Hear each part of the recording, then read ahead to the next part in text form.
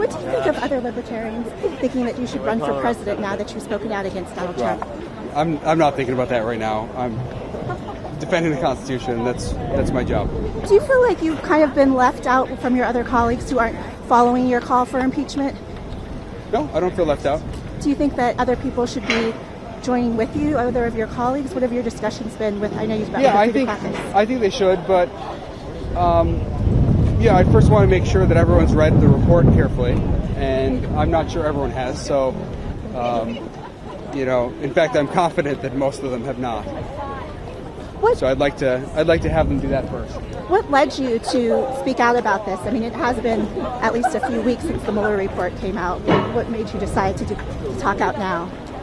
Oh, I took my time to review it carefully and analyze it carefully, and thought it was the appropriate time to make a comment.